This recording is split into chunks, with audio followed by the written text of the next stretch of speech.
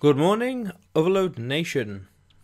I just watched a video from IGN talking about No Man's Sky and how they visited 5 random planets in the game. Firstly, again, the game looks awesome. It looks amazing. The whole idea, the whole concept, the whole premise is amazing. The fact that it's procedural generated just enhances that experience. I really want to know how they technically pull that off as regards to optimization and performance, not to mention keeping it all on a few gigs, which is, file size. I want to know how they do that, just from a dev's perspective. So IGN had this video with five more planets where they just show the player what's what and go through a few things. They talk about this like GTA deterrent kind of thing where you kill the animals and the sentinels or robots will attack you. I don't get why they have that.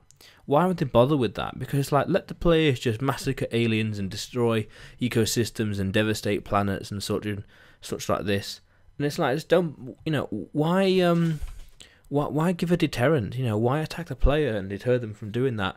I'm sure in the end there'll be a reasonable explanation, but right now it's like, meh, why bother? Just let them kill them, let them destroy, and oh gosh, let them destroy planets just for willy-nilly's sake. And I'm also curious as to what else you can do in the game, because we're starting to see a lot of planets, and they're really pushing this idea about this planet is completely different, and there's like so many millions and billions and trillions of different planets. Each one's completely unique and procedural generation and all these buzzwords. But it's like, yeah, cool. What else can you do exactly? Let's talk about these sentinels, these robots, these guardians. Let's talk about the human interaction. Let's talk about the multiplayer now. I get the idea it's got infinite amount of planets, but what else is there to the game?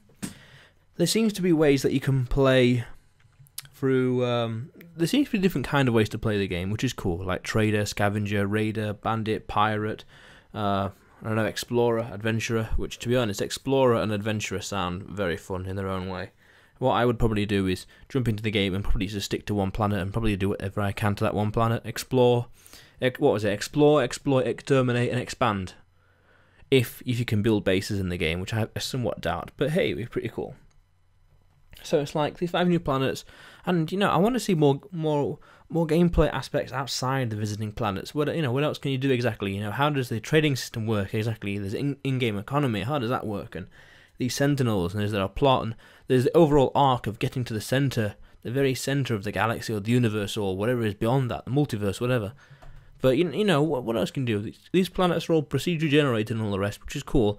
And you're gonna get some animals and some planets that have some horrible names. I can tell you that now. So maybe they'll have to have some sort of regulation or some sort of moderation. What do you think, Overload Nation? Comments, questions, or queries?